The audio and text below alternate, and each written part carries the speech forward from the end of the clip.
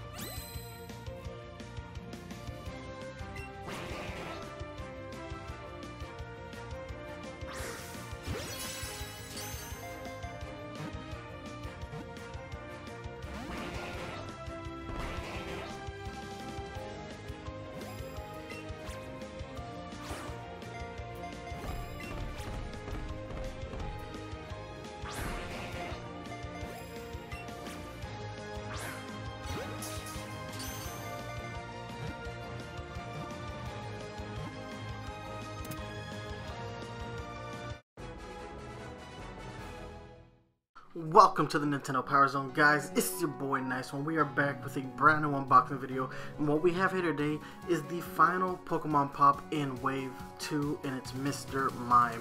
I know this video came out a little bit later than the rest, but he finally came in today. I don't know why he was the only one that was delayed, but it is what it is. Anyway, guys, Mr. Mime is one of the creepiest Pokemon of all time. I have never really liked this one. It's got this like creepy uncanny valley thing going on, like to the 10th degree. But anyway, guys, we got Mr. Mime here on the table. Let's go ahead and take a look at the box.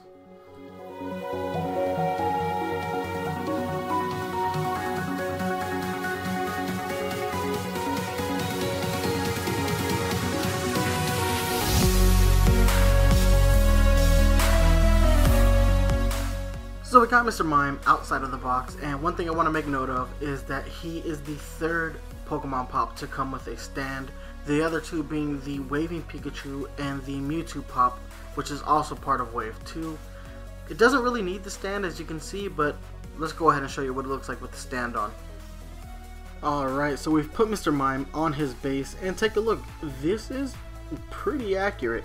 I mean, it's also really creepy. It is not my favorite design, simply because Mr. Mime is not one of my favorite designs, but as far as accuracy is concerned, I do think Funko did a damn good job of getting those creepy feels that Mr. Mime gives me. I can't really fault Funko on this design. They did a good job. The one thing that really trips me out is how good they did on the fingers. Mr. Mime does have these like frog-like human hands. It's weird, but yeah, they did a good job of capturing that. The look on his face is also priceless as well. I think they did a good job, and as far as paint is concerned, yeah, this is on point. Funko did not do a bad job painting this guy. So, pretty impressed with this pop, despite the fact that it's giving me creepy vibes.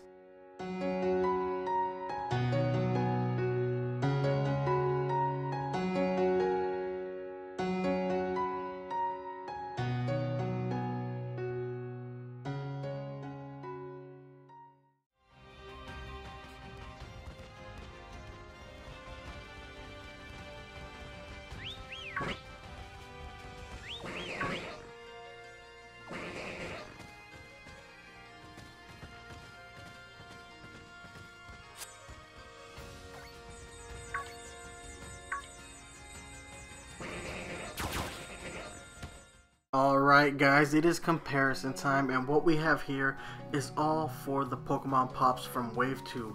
Pichu, Vulpix, Mewtwo, and of course, Mr. Mime. This set looks amazing standing side by side.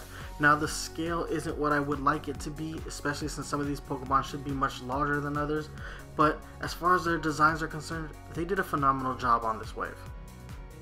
Alright, moving on with comparison time, we went ahead and grabbed all the Pokemon Pop from Wave 1. So we have Pikachu, Bulbasaur, Squirtle, Charmander, Waving Pikachu, Eevee. So this is a set of 10. This is complete as of right now as far as the 4-inch Pops are concerned. And they look fantastic. They really do. This is exactly what I wanted when Funko announced this line. And they've done such a fantastic job. Absolutely love what I'm seeing here. Alright guys, we're going even further. We went ahead and grabbed all the 10-inch Funko Pokemon Pop that have been released up to this point. So we are up to 15, a complete series of Funko Pokemon Pop. And they look great, and knowing that the 4 in Wave 2 are already going to get 10 inches. We know Vulpix is getting one, and we know Mewtwo is getting one, and they are Target exclusive. That has been confirmed. It just means we're going to get a Pichu and a Mr. Mime in the 10-inch scale as well. And guys, I don't have any more room on the table. I don't know what I'm going to do. This is insanity, but I love what I have here. These are amazing. These are incredible parts of my collection, and I am so happy with what Funko's done. These are absolutely incredible. I am ecstatic to have a full set. At least as of now. We do know that Cubone and an Angry Pikachu and a few others are coming out in the near future. It's never going to stop. I'm surprised we're getting a third Pikachu, especially after we just got a Pichu in this way, but it is what it is. Funko is just going to keep milking this for all it's worth, and I'm here for the ride.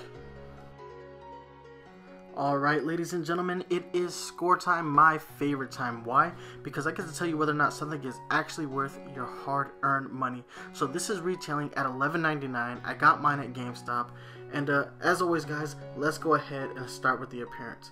As far as its appearance is concerned, this is Mr. Mime. This gives off all the creepy vibes that Mr. Mime gives off when I see him in the game or when I see him in films like Detective Pikachu. They did such a good job, especially on things like the hands. Mr. Mime has creepy fingers that look like they come off a frog, and they've recaptured that here. This is perfect, right down to his little elf shoes, and the paint. The paint is immaculate on Mime. No scuffs, nothing out of place. They've done such a phenomenal job. As far as its appearance is concerned, I'm going to go ahead and give it a 10. Moving on to its build quality, it's a 4-inch pop. It doesn't have the same level of quality that you see in the 10-inch line, but something I want to make note of is how well put together this is. There are a few disconjointed pieces, like the legs are separate attachments and the arms are as well, but they've done such a good job of putting this figure together that it doesn't seem like it. This is not the same kind of problem we had with the Vulpix. The Vulpix is an outright nightmare by comparison. They've just done such a good job on Mr. Mime.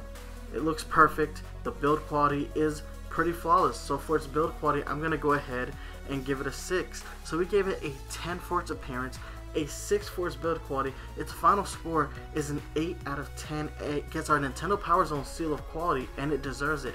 Funko has done, yet again, an amazing job in capturing the essence of Pokemon while conforming it to the Funko Pop format. It's incredible what they've been able to do.